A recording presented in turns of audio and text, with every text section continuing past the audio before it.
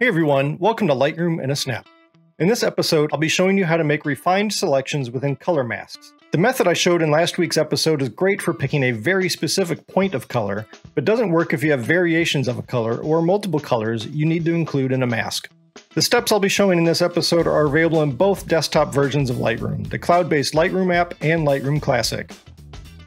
As always, if you find this content helpful, please give the video a thumbs up and subscribe to my channel to make sure you don't miss any new videos as they're released. Now let's hop on into Lightroom Classic. In this first example from southern Utah, let's assume I want to make some adjustments to the sky. I can obviously generate a sky mask, but in this case it's not perfect. It's pulling in some of the rock face for some reason and completely misses this little patch of sky within the smaller arch. Instead of using this sky mask, let's try to use a color mask instead, since the sky is a nice brilliant blue that contrasts well against the rest of the image. But now we run into a new problem. The sky is a subtle gradient of blue, so using a single point isn't creating a clean mask.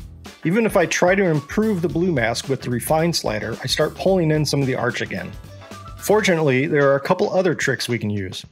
The first thing I can try is selecting multiple points in the sky. To do so, simply hold down the Shift key and click to create a mask based on those multiple samples. You can select up to 5 points. That worked pretty well, but there is still some very faint splotchiness in the selection. Instead of relying on a combination of single selection points, the next thing we can try is use a selection zone. To do so, simply click and drag to draw a box, being careful not to include any colors you don't want in the mask. Unfortunately, that still hasn't created the perfect mask I'm looking for. But wait, there's more! Just like before, if you hold down the Shift key, you can create multiple zones as well.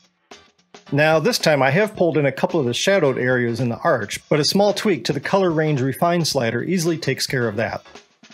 Let's take a quick look at another example to show how these tools can be used for selections that consist of multiple colors.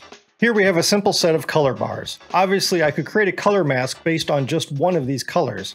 Using the Shift plus click trick, I can also create a selection that's made up of multiple colors that I choose. Using the refine slider, I can control how much of the selection blends with the other colors.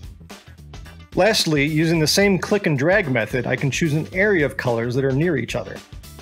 These tools are a great way to create far more precise color masks than what's possible by using just a single point selection. As shown in that first example, even if you just need one color, you may run into scenarios where a simple selection may not suffice. One more quick note. If you enjoy these tutorials and find them helpful, I would be really grateful if you took advantage of the new thanks feature here in YouTube to show your appreciation. Your support will help ensure I can continue to create valuable content like this going forward. And that's Lightroom in a Snap.